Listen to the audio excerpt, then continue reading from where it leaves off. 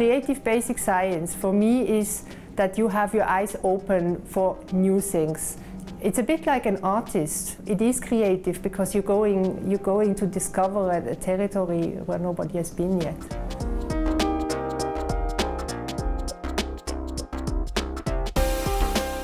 The human brain is certainly one of the most complex and fascinating organs of the body. While our understanding of the workings of the brain is still far from complete, progress in technology has allowed researchers to break new ground, little by little revealing its secrets. Our brain regulates all the other organs in our bodies. It stimulates our muscles, coordinates our cognitive functions, it gives direction to our movements. If you just think about what kind of movements we can do as humans, they are very diverse, and essentially everything we do is movements. It's like, I'm talking to you now, I'm making gestures, I'm talking, even the talking is movement, I'm walking, I can run. And so the question is, how does the nervous system distinguish between what kind of movements we want to make? And it turns out that this is really laid down in very precise connectivities within the nervous system. And so we are trying to see how these neurons connect with each other by revealing them anatomically. So we are visualizing them in the microscopes, and we are looking which neurons are talking to each other in the nervous system. Silvia Arber is a neurobiologist.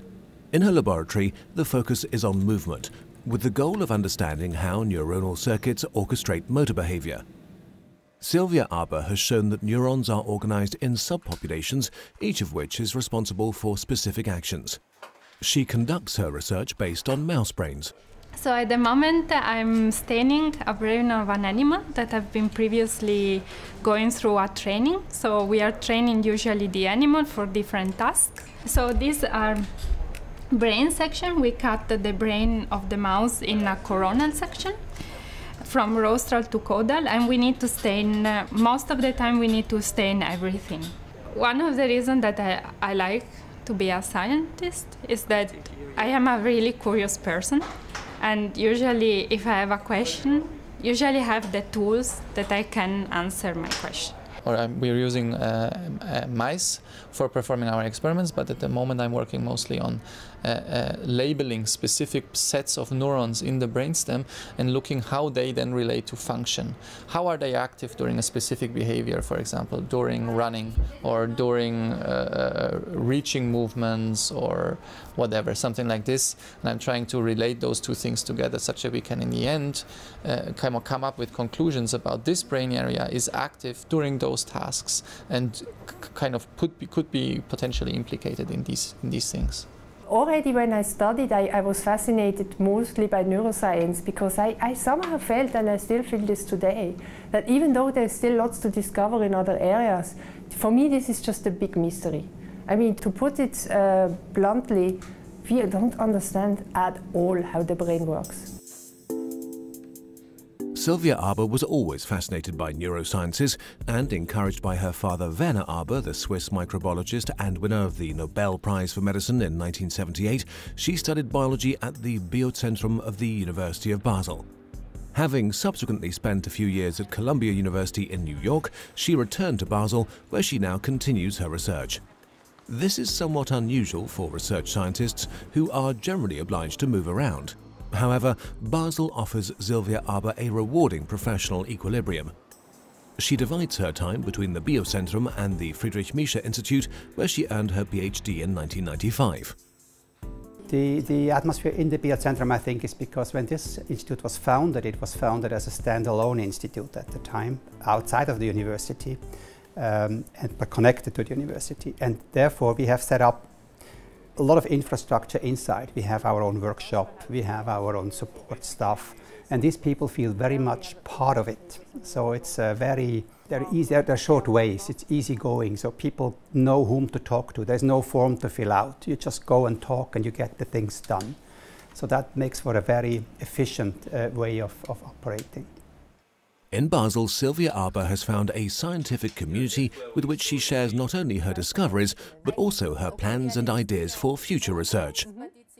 Let's take the neurobiology department in Columbia is 80 neurobiologists. Here at FMI, I have 7. And you would say, well, you can't compete. But indeed, we do compete. They say on our topic, which is neuronal circuitry and how circuits of cells function together, we're considered one of the best places in the world. And so I think the fact is that a few people working together who are really devoted to their science, devoted to sharing, devoted to discovery, it can be a magical atmosphere. And I think, I mean, I don't know if we create that magic every day, but there is something about the magic of discovery here that's very special. When I saw a chance of recruiting her to Basel after a postdoc, I really went for that. We have a very lively community in neuroscience in Basel, which I think is actually a huge asset for all of us. And so in that context, we see each other a lot. We also, I mean, she reads basically every paper we write. I read many of her papers, so we have remained, you know, sort of you know, the first check, you know, friendly check for, you know, how the outside world would respond to what we do. We organize things together, like, you know, these Ascona meetings that are quite famous. I think it's very important that you have a handful of people in your back where you can trust that they tell you the truth. If they think that something is not good, they don't tell you in your face just, you know, it's great, you're great, but they actually tell you the truth. It's an environment dedicated to biology, where she can share her knowledge and passion for neurosciences. If students are not exposed to our research and if they're not getting excited by what we are doing, then of course the research would die out with us. So we need to bring in new people all the time and train them and pass on this passion for our own field of interest and expertise. Many people do it with great enthusiasm because it also brings future workers into their own labs, and because of a conviction that this is a societal responsibility. We spend a lot of taxpayers' money here, and so it's important that people understand what we're doing. It's important that the students get well trained and can pass on this into the future. I think it's really important to see people at different stages of how they grow and mature scientifically, and I'm teaching from very basic stuff all the way to PhD students and postdocs that are in my lab. So I think it's actually very nice to see how people grow when you educate them. You don't necessarily see the same person throughout all these steps, but I think it's great to see minds beginning to work in science and shape them. I really like it, yes. Silvia Arber will soon be continuing her research based in this new building overlooking Basel. A new Biozentrum, synonymous with vision for the future.